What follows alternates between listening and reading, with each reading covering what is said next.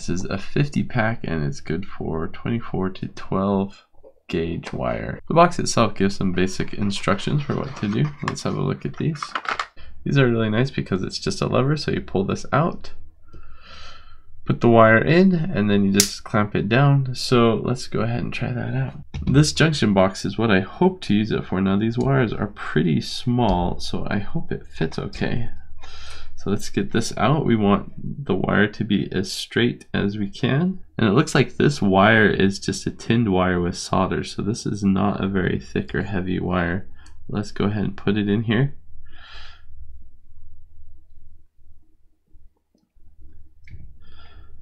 You just put the wire in here, then clamp it down, and there you go. It's not going anywhere.